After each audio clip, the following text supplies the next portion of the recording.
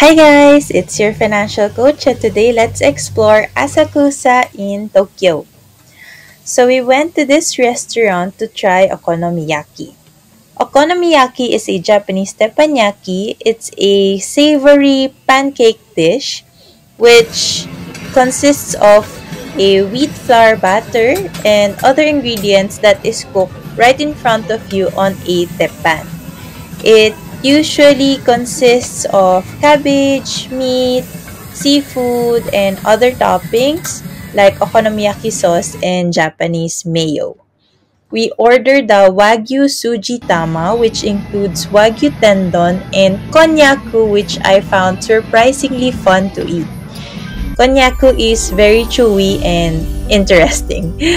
This dish cost us 1,738 yen or 650 pesos.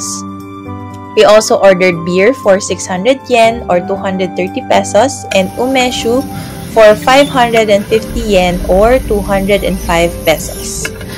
The okonomiyaki was very delicious and savory, and it was fun to eat while watching the people pass by in their kimonos.